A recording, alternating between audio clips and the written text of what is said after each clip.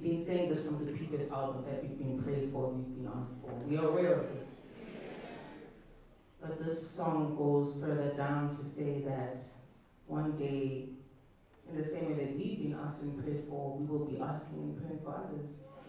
And our times will come to be those ancestors and to be those that have walked the walk before.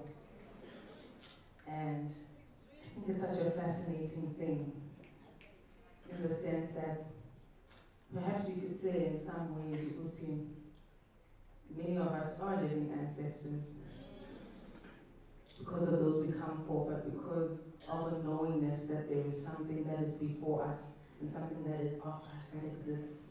And that it's important to acknowledge both these things and to respect it, you know, because I have my nose, okay, maybe not my lip gloss, got my legs, got my mind, got my joy, all these inherited things that are inside of me that have been given to me through nomthandazo and my living paternal grandmother, and I walk with all these things, and it's so amazing to me.